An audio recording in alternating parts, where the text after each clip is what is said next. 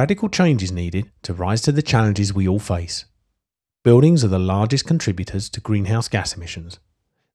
They are energy hungry and consume vast amounts of resources. However, that is not to say that solutions do not exist now that can make the rapid change required and deliver the sustainable building stock that is needed.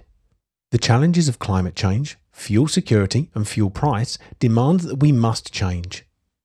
Add to this the large amounts of legislation, government, corporate and individual pressure to change, and it is clear that we must all act.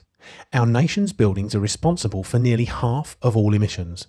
We cherish our old buildings, but this is creating a building stock challenge. How do we give buildings the things they need to make them habitable, profitable and pleasurable places to be, namely heating, cooling, ventilation and power, while achieving greater efficiency, lower carbon intensity and using more renewable energy generating technologies?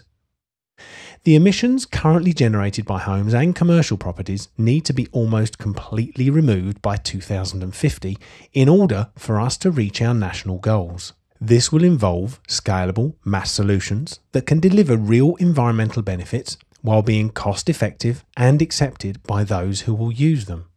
Viable solutions must be applied that are sustainable, livable and fair to all. The good news is that many solutions exist now that can make the change possible at the pace required. A simple but far-reaching philosophy. An example of an eco-change that is helping to create a greener tomorrow and part of our wider global environmental vision can be expressed in 5 guiding principles for debate, for integrated thinking, and our way of becoming fit for the future challenges ahead. First, do the right thing. Address your own footprint. While working with all areas of the supply chain to also do the right thing in driving down the need to consume energy in the first place, before applying efficient and low to zero carbon solutions.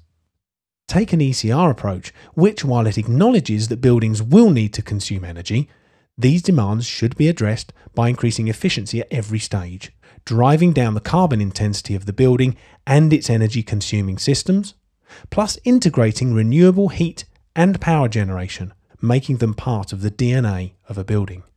A whole life cycle approach to the way a building is designed, used and ultimately removed is also required.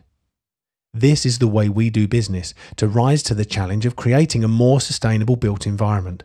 Large commercial end users, installation companies, designers and homeowners are all part of the challenge, each integral to ensuring the right solution is delivered, installed and operated at every stage. Green Gateway. Join the debate.